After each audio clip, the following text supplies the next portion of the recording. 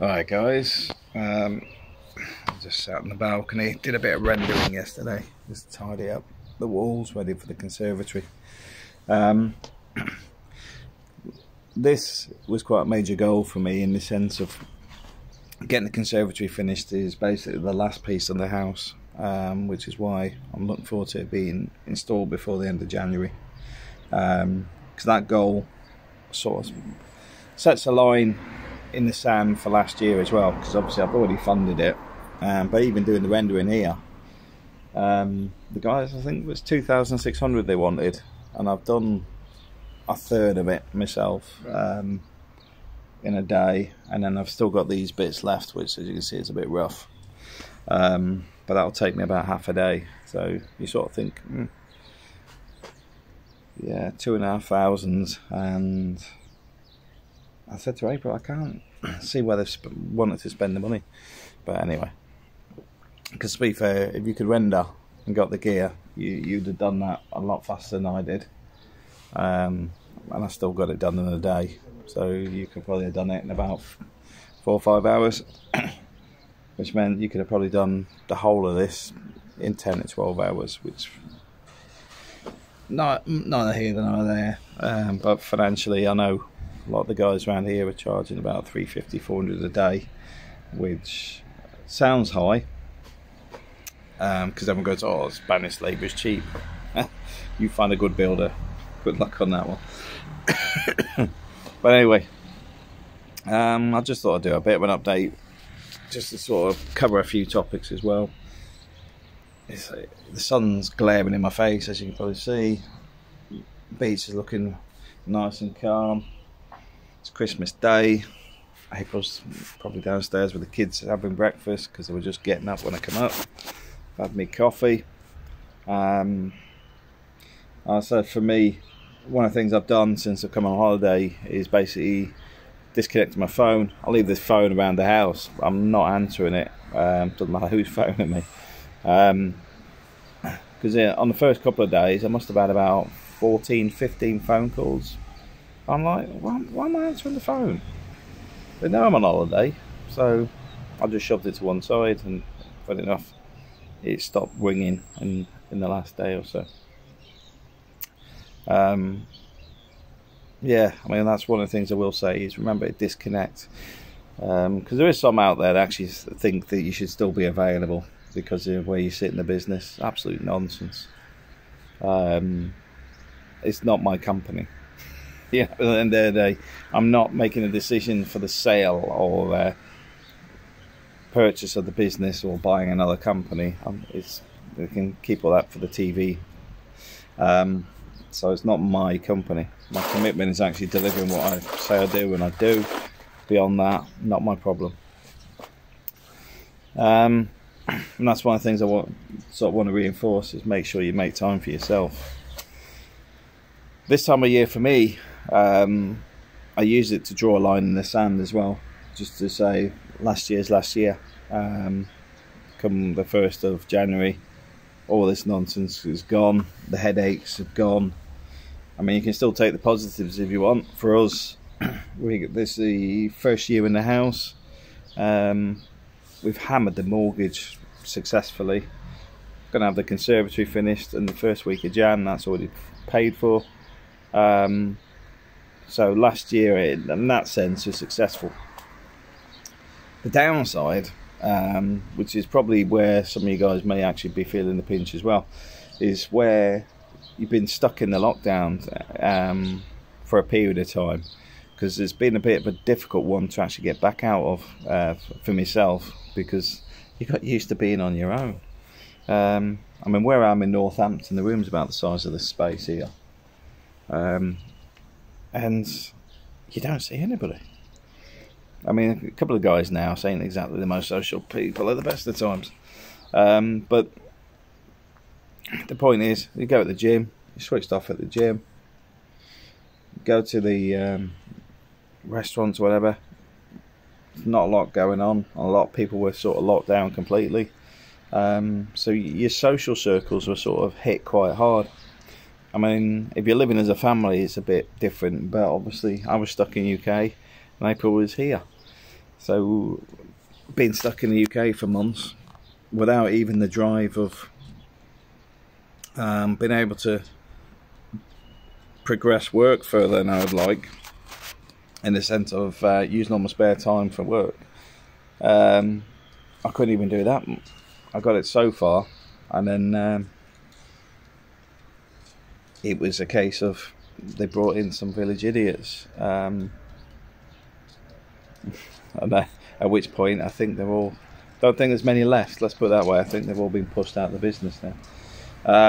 But the point being is, you're in this constant battle where you're actually trying to explain everything because they don't seem to understand anything, and then they're trying to stick the knife in your back constantly. So you got that with the COVID. It was quite a difficult environment to be in. But like I said, I kept my head down, focused to get to this, because this is my exit.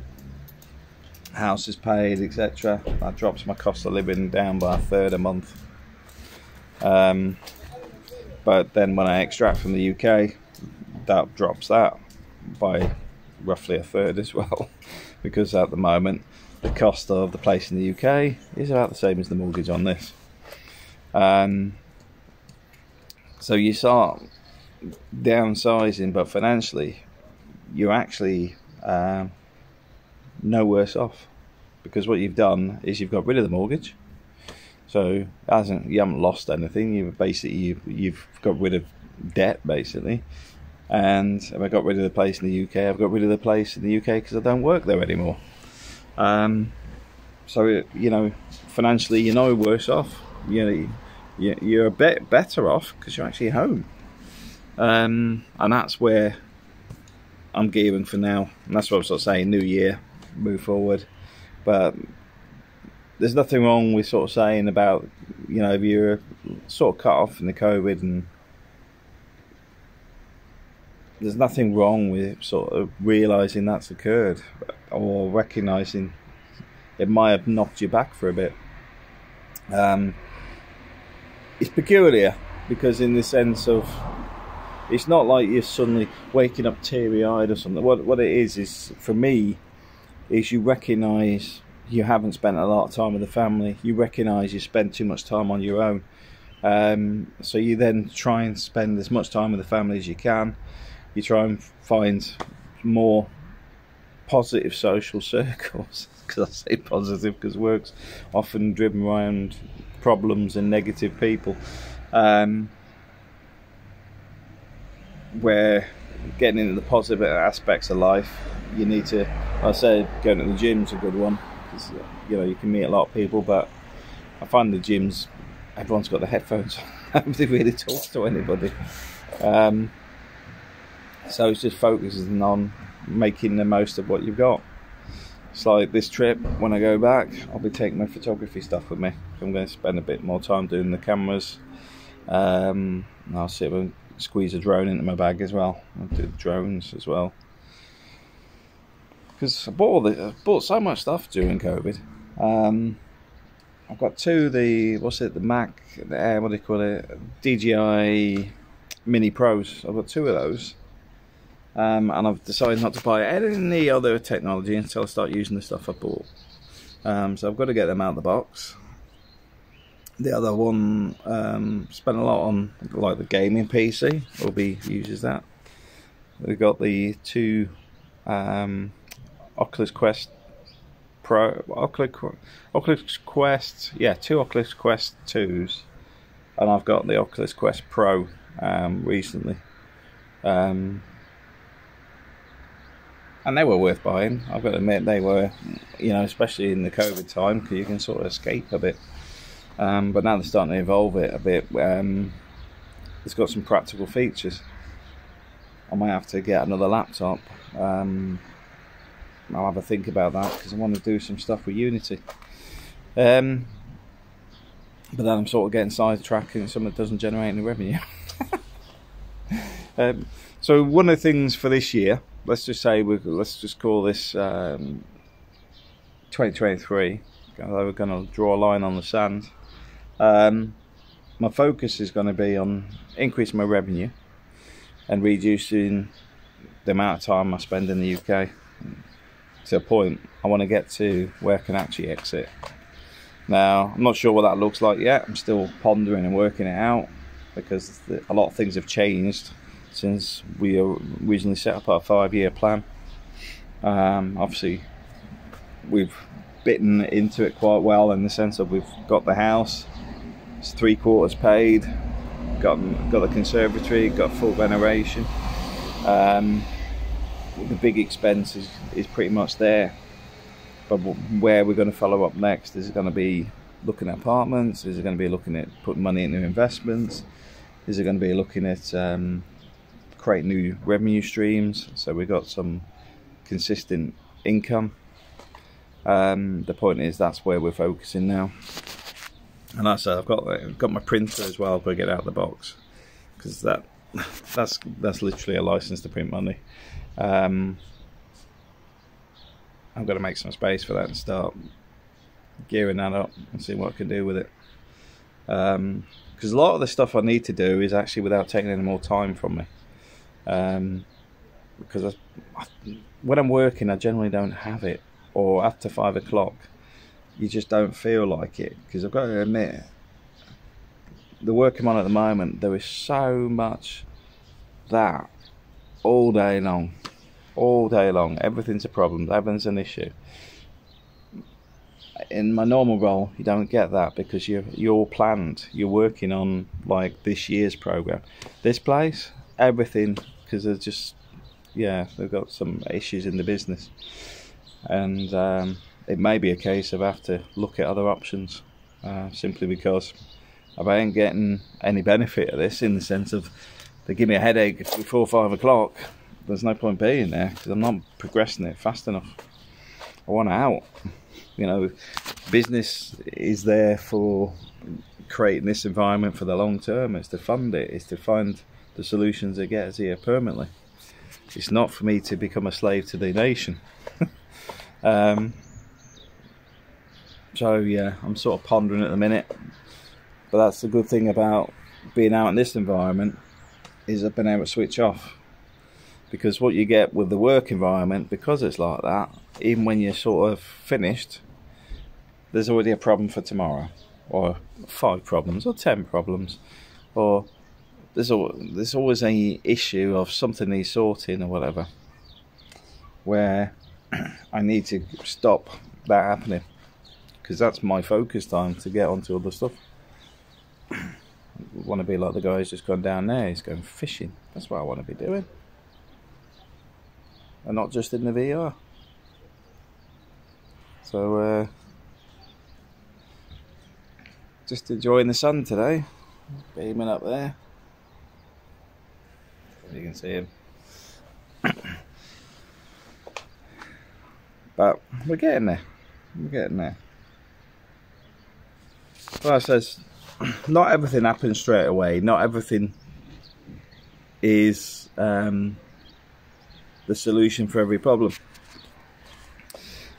So you got to reanalyze stuff and adjust constantly. It's very rare you'll find something where it just goes, yeah, everything's exactly the way I planned it, everything's this, blah blah blah. Save that for the billionaires books, because they never seem to discuss the issues they had in the first years, which are the critical ones, because it's where you find your path. Because the bit where you're doing that and trying to work your way through it is the time-consuming bit. It's where you're trying to work out how you get to the next level. And I haven't read a book yet where they actually discuss that jump. Because a lot of it is simple stuff, like, say you want a job. Look at the job adverts, what they're asking for, what qualifications, what skill set, what experience, and start working your way into it. Because you can replicate that. That's not an issue to replicate. You know, if you need another qualification, go and get it. If you need more experience, find a way into that niche if it's something completely different. You know, I'm not going to advise you on it, because quite simply the first step is actually probably reaching out to people already in the industry. You might be lucky and get somebody drop you in as a junior or something behind them. But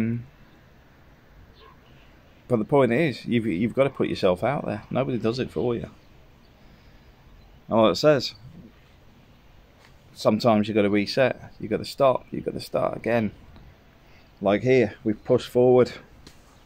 I always remember the Patriot. There's a bit in there where the guy's on about how do you get through, I think it's 5 electric fences, and it says 1 step more.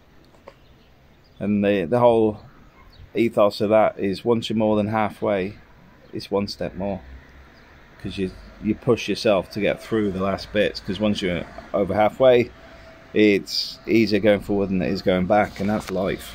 You can't go back most of the time, but also the drive on that is, it's like this: once it's all paid for, that's just 1 step forward.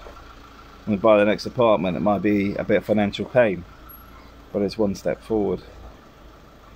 The main thing is not let things take you back, and not let things grind you down to a halt. Is to push forward. Recognize when things aren't going right and change it. Recognize when it could be a bad relationship, it could be your job's not working out, it could be that you're, I don't know, not sure what you want to do. If you're not sure what you want to do, rather than spend years trying to work it out, try a few different things and find out what you enjoy. Because I'll tell you what, life's to be experienced, and I've had loads of different types of work over the years. Because I mean, it's like when I used to work in construction, I used to work in factories in the winter, so I didn't have to work out in the cold, because I knew a lot of people that had arthritis in their fingers. So I used to come in, I would be paid virtually nothing compared to what my normal job was, but I still worked because I couldn't sit around the house. So you got to recognise you may actually be better off trying different paths if you don't know, because when you sit there and ponder and don't actually do anything, you're not moving. You're in limbo. That's not a step forward or back. You're stuck.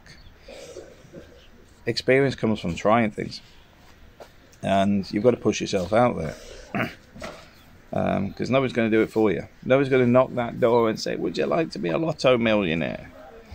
Well, you might do, but they're probably not going to give you any money. It's probably your neighbour or a friend, and then they just laugh, and you don't end up as a lottery millionaire that day. But even if you end up with winning a lottery, it's how to manage money as well. It's not as straightforward as a lot of people think. So many people have won the lottery and end up with nothing. We're going off on a tangent now, but the key to it is you've just got to keep trying, change direction, adjust, and plod on 1 step more. Thanks for watching. Happy Christmas.